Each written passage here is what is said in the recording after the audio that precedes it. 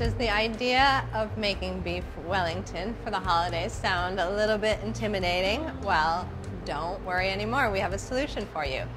This is a very easy way to create individually wrapped beef medallions topped with pate, wrapped in pastry that goes straight into the freezer. Then you can just pull them out day of and bake them off when you're ready to serve. You start with one whole beef tenderloin. This is about 5 pounds. I want to cut it in half, but this side is much more narrow than the middle. So it's a good rule of thumb to just kind of tuck under that really thin part. And so now it looks much more even, and I can find a center point from here. And then season each side very generously with salt and pepper and give it a nice even coat. Okay, I have a super hot pan here to sear off the meat. I'm going to do 1 tablespoon of safflower oil. And I'm going to do 1 piece at a time. Just want to get it really brown. About 2 to 3 minutes on each side. Okay, that has some nice color, so I'm going to turn it over.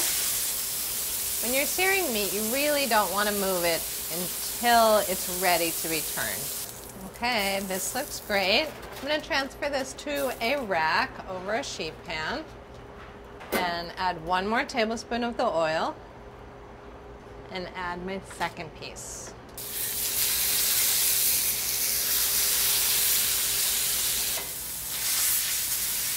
Okay, that looks great. It's browned on all sides. I'll move this to the pan. I'm going to let this meat rest for about 40 minutes to let the juices seal and get them nice and cool before we wrap them in the pastry.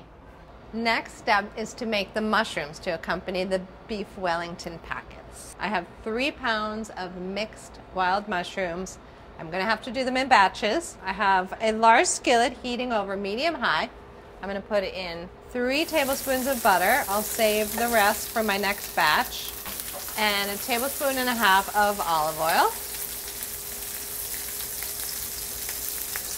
Now the mushrooms. And a few sprigs of fresh thyme. Fresh thyme and mushrooms are so great together, and this will really perfume them as they cook.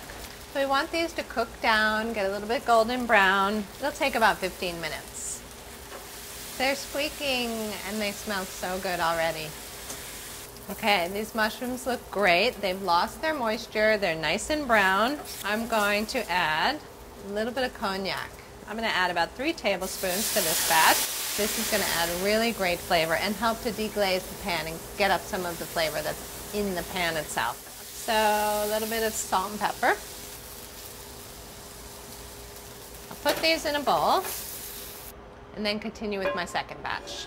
The meat has rested. It's been about 40 minutes. So from these 2 pieces, we want to get 8 pieces total. I'll get 4 from this one. Just divide it in half, and then in half again. You will end up with some pieces that are slightly smaller than the others, but that's kind of the way it goes.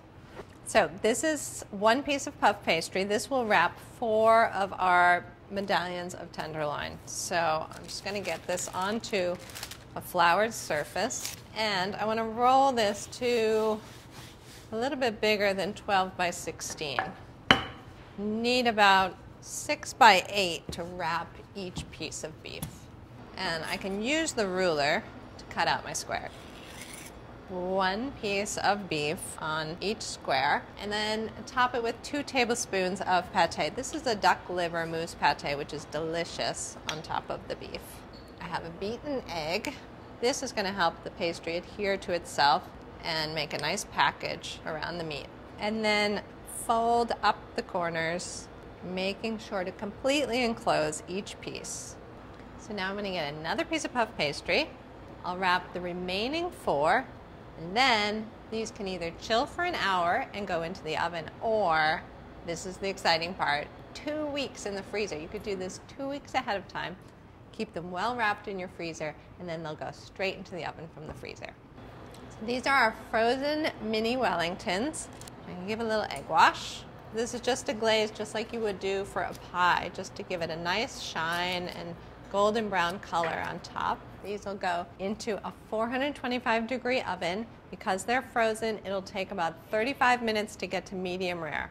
If they were from the refrigerator, it would only take about 25.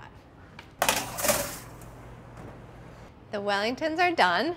They have been resting for about 10 minutes on a new sheet pan so they don't continue to cook on that warm sheet pan. To plate, just put one on a plate, add a little bit of the mushrooms.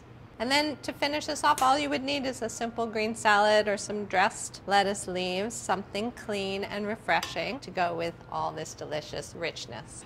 There is your perfect time-saving take on a holiday classic. You can cut in and see how delicious that meat is. I'm gonna give it a try. So good, so rich, and perfect for the holidays.